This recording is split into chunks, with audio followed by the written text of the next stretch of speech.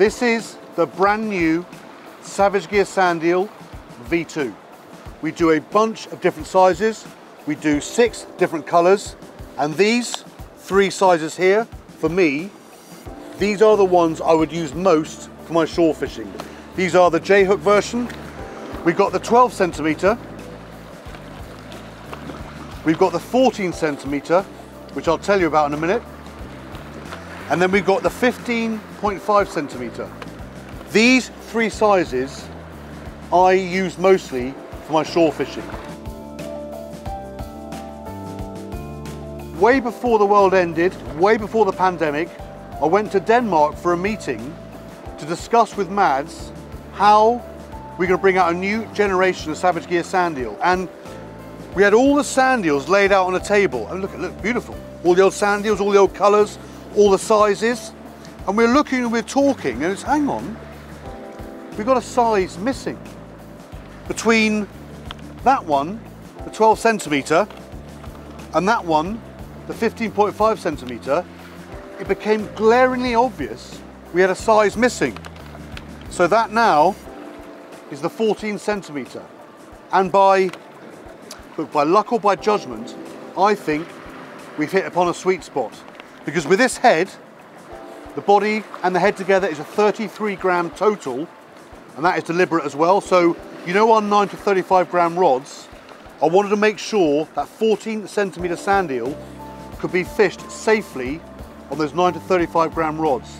Now that combined weight on that length body, it absolutely flies. If you need to put one of these Sandeels out from the shore, as far as you can get it, you've got to have a look at that 14 centimetre, 33 gram one. It's a missile.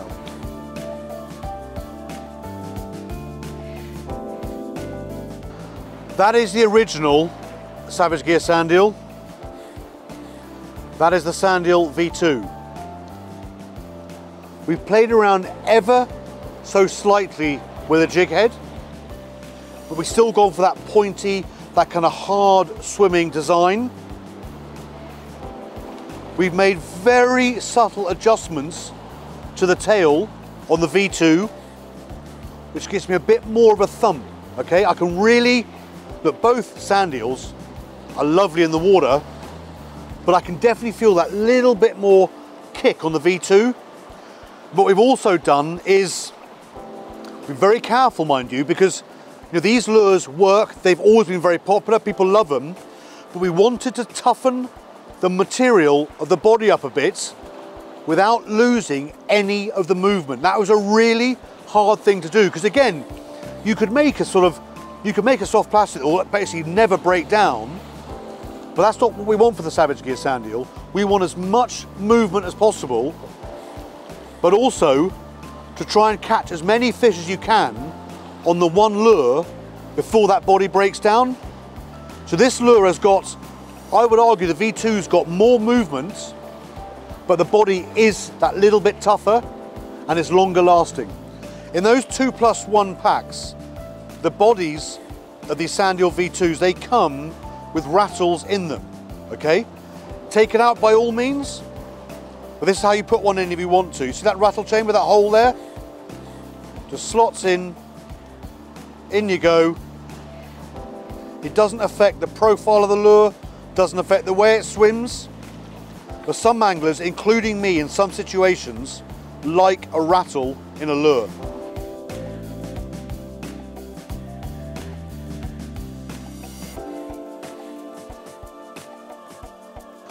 When you grab one of these kits, we call them a 2+1 kit, 2 bodies, 1 jig head, you're going to find 1 lure pre-rigged, then you've got a spare body, then you've got these 2 toothpicks.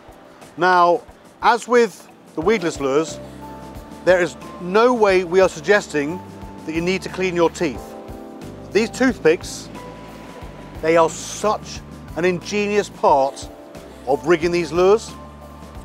I'm going to show you how easy it is to rig one of these Sandeel V2s. Let's imagine you've had 50,000 fish, you've trashed the first body that was pre-rigged. This is how we'd rig that second body, okay? There's a very visible and obvious hole there. I'm going to take the hook point through that hole, and then I'm aiming for there. That is where that hook point's going to come out. All I'm doing is sliding it down the body.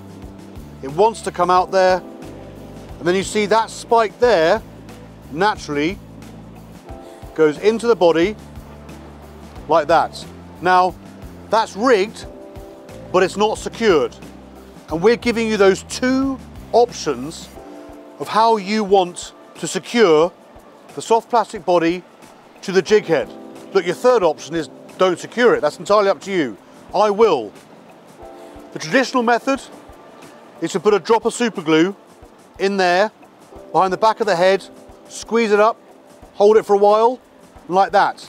Now, I reckon 50 times I've done that, and I've stuck my finger to the side of the lure because I've used too much glue. We are using what we call a pro peg mount system, which to you and me is a toothpick. You see that hole on the side of the lure? I'm going to put that toothpick through there, out the other side. Now, I'm not going to fish with a lure and a toothpick, but what I've done is I've used that little bump in that bottom wire on the jig head, and look at that. I literally, that is as secure as glue. That's how it comes in the packet. But what I'm going to do, obviously, is I'm going to trim one side, keep that for another lure, nudge it back through, trim it nice and tight. That is your Sandeel V2 ready to go. No glue, no sticking your fingers to jig heads, no getting overexcited because the fish are on and sticking your fingers together, because yes, I've obviously done that. With that toothpick method, honestly, you can't fail.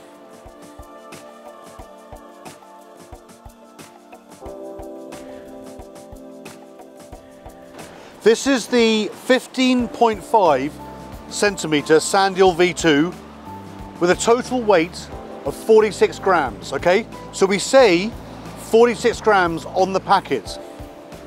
That weight there, 31 grams, that is the weight of the jig head. So if you're going to put this lure, which is pretty substantial, on certain lure rods, just be aware that is the weight of the jig head. It is not the total weight of the lure. The total weight of that lure is 46 grams. I accept that this is entirely up to you, but I do not bass fish with any barbs on singles or trebles. So when I take a lure out of a packet, or I put a new hook on, I put a new weedless hook on a lure, the first thing I always do, personally, I crush the barb flat. I can see no need for them. It's better for me, better for the fish, and I promise you, I will not lose fish using barbless hooks. You'll see here that I'm targeting, it's deeper water. Okay, it's not rough, but let's imagine it was 10 times rougher than this. I've got the SGS 8, the 9'6", the 12 to 46 gram version, because I want a bit of grunt.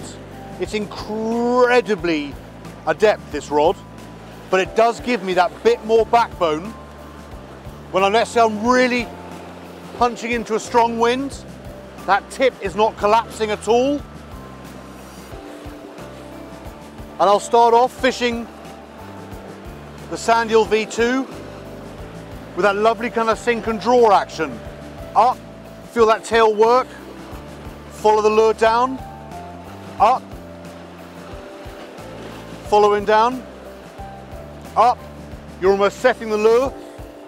And when I'm fishing like this, you know, I've got an exposed J hook, I'm not trying to fish the bottom, and on that sink and draw,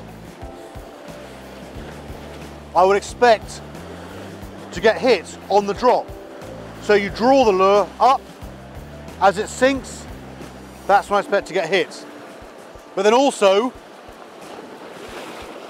oh, it flies. Also, you know, I'm going to fish it on a straight retrieve. You don't have to do all these fancy retrieves, twitch, pause, up, down, left, right, centre, throw them around a hoop. You can whack a lure out, wind it in, you're doing nothing wrong. This lure works great. The Sandeel V2 works fantastically on a straight retrieve. Whack it out. Now I'm going to retrieve it faster than I would the weedless version because I'm trying to keep it up a little bit. I don't want him near the bottom, I don't want him snagging up. But this works great, like what I call a whack and retrieve lure. Oh, God, they cast well. Jesus.